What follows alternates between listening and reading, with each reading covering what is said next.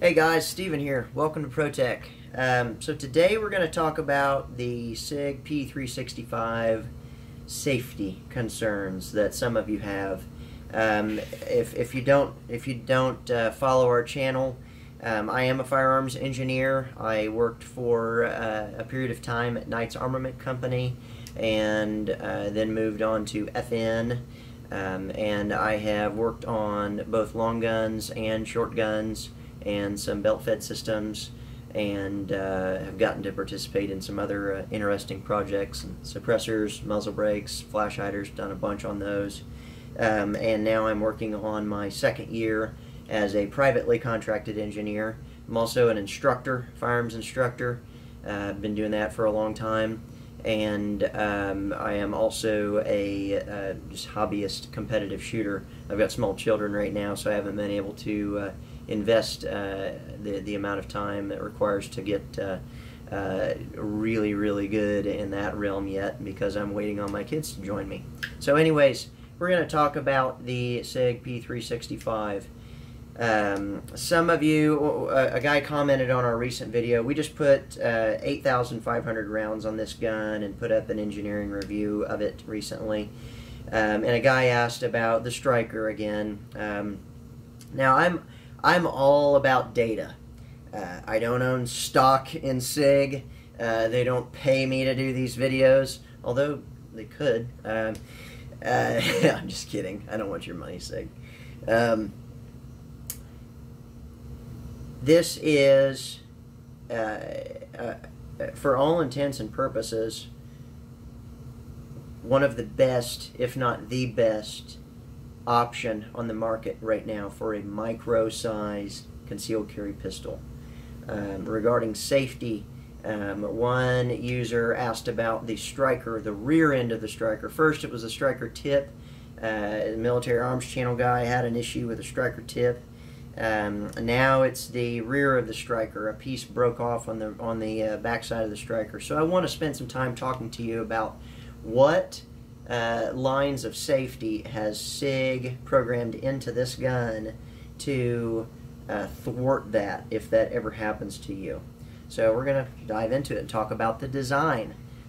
Safety glasses. If you're going to take this, if you're going to take your slide apart, especially, wear safety glasses. Okay. So first and foremost, we're empty. Don't want to be that 911 call that is a guy who shot himself in the leg because he was cleaning his gun. Make sure your gun's empty first. Okay, so we're going to disassemble this thing. I'm going to show you how to do it. I don't recommend really taking your slide apart, aside from pulling your operating group out, your recoil assembly, your guide rod assembly out, and your barrel. And then just brush everything down and put a little bit of lube on the outside of your barrel and a little bit on the rails, and you're good to go. Maybe a drop down on the sear, the trigger sear. But anyways, you take a small flat blade screwdriver and you stick it right in here on my left side of the striker sleeve. And you just depress that a little bit, and then you slide the back plate down. So, right like that. Sorry, I might have done that off screen, but I depressed that and I pushed this down. Then that comes off. Then the striker sleeve protrudes out the back of the gun, and you can pull the entire striker assembly out. Okay? So here's the striker assembly. Now let's talk about safety. Is it safe? Does it have points of redundancy? Yes. It has a firing pin safety, okay, which is right here. This little button. This little thing right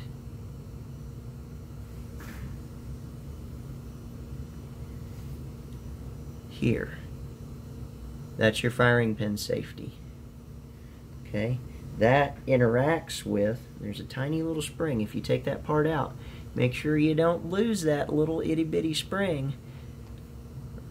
Okay? That's the firing pin safety. What this does is it interacts with this little protrusion on the side of the striker. Okay.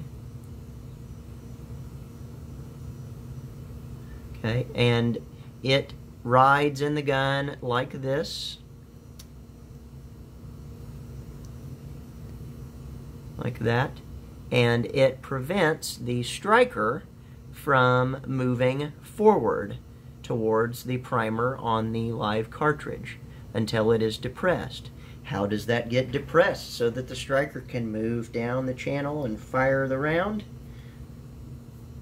In your frame, in your chassis that is down inside your frame, you have this little lever right here on the side. Come on, focus. There you go, that little lever right there. There it is. When I press the trigger, see it rises up? From this angle. See that comes up right there? Push it back down one more time. Press the trigger. It comes up. When that comes up, it moves that firing pin or striker safety down so that that protrusion can pass on by it. That's safety number one. Okay? That's your main, we'll call that your main normal operating safety. Okay? Then if you notice, if you take the, you can do a little experiment. I did this earlier. If you take the back plate off, assemble the gun, and just with the back plate removed. So you've got your firing pin safety in there, and you've got your firing pin assembly, your striker assembly in there. Okay. And if you look underneath where that nameplate went, or that back plate, not nameplate, back plate went, you can see the striker. You can see the back edge of the striker. You can see the trigger sear. That's this middle piece right here. And you can see how it interacts with the striker. And one thing you can see is that this surface here, this front surface, right there, that is the sear. Okay? Alright, well if that's the sear, and when I pull the trigger, my trigger sear gets completely out of the way of this whole thing, and this all, even this back portion, goes past it. What is this for? What function does this piece on the back of the striker serve? Okay. Well, I saw a picture of a striker with a broken piece on it, where something up here broke off. Okay, so say that little safety protrusion breaks off, or say the whole front edge of the striker sear surface breaks off. Say that whole piece breaks off. Now, what stops the gun from going off?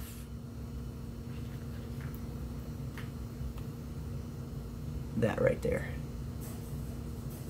That piece right there.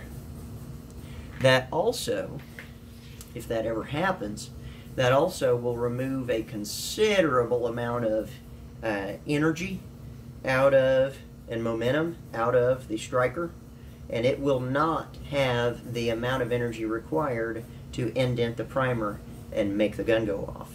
So your gun will be essentially dead at that point if that ever happens.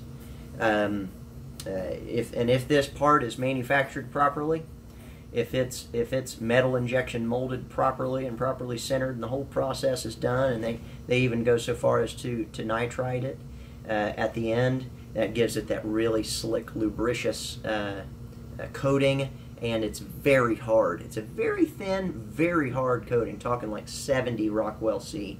That's extremely hard, but very thin. It's like an overbuilt eggshell, if you will.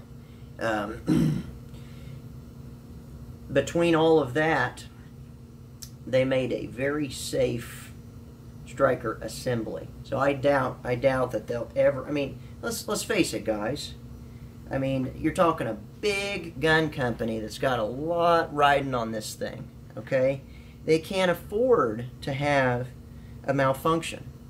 They can't afford to have a failure in the field, you know, because let's face it, we live in a country where lawsuits are really prevalent.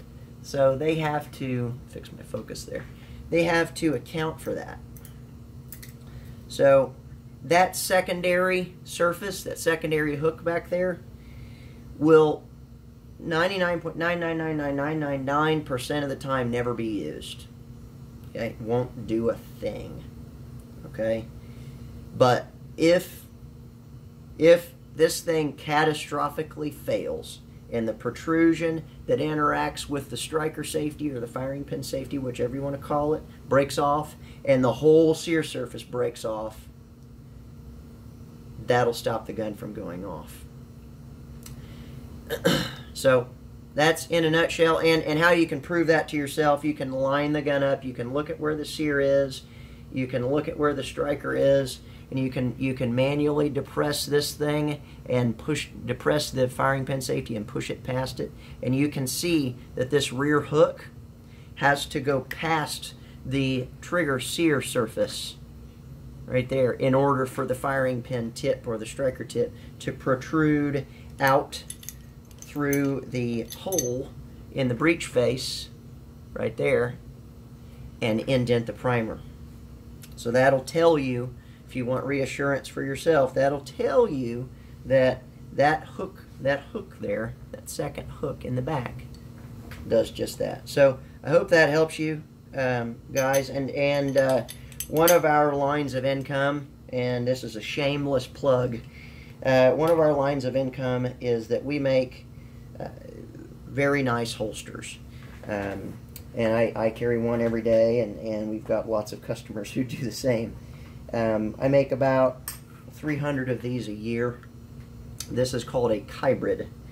It is kind of the best of both worlds between an all Kydex holster and a hybrid holster. So you've got the safety and consistency and retention of an all Kydex holster, because notice we've got Kydex on both sides of the gun, and then you've got the comfort of a hybrid holster by this having this piece of premium horsehide attached to it. Now this one is molded to the side of my body, so when I put this thing on and I get it right there on my hip where I always carry it, it all but disappears on my side, and that's the biggest comment that we get from our reviewers. And then regarding safety, let me put my gun together really quick for you. Regarding safety,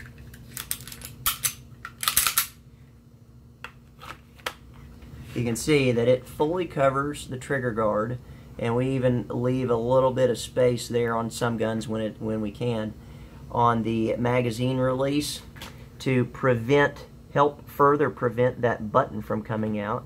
And then it covers the trigger guard on the other side and fully clears the magazine release. And that thickness of the Kydex also helps protect it from being pushed. Okay, and then if you notice, we've got a very nice combat cut into this thing, so you can get a full stacked thumbs grip on the gun in the holster, which is a requirement of a good holster. A good holster has to be safe first, it has to be robust so that it lasts, and it has to be comfortable. I don't care who you are. At the end of the day, if you want to wear this thing all day, every day, 365 days a year, comfort should be a requirement. Okay, ours have that. A lot of Kydex holsters have the safety and the repeatability and even the robustness, but a lot of them don't have the comfort. So that's where ours really shine. Okay, and on top of that, the materials we use Kydex 100. That's the strongest grade of Kydex available. It's 40% stronger than normal Kydex. And we've put these through the ringer, and some of our customers have too. We've got some really interesting testimonies. One guy wrecked his motorcycle with his rig on. Not only did the Kydex 100 protect his gun, because he went down on his hip, butt first, feet first. The Kydex protected his gun, but the horsehide dispersed the pressure across his hip, kept him from possibly breaking his hip as he slid down the road. Really cool story. We got some more that are interesting as well. But we make those, check them out if you would, please. They're a premium price, but it's also a premium product. And if you're tired of buying holster after holster, looking for the right one that has all of those key features, check us out. But anyways, guys, stay safe out there, and we'll see you next time.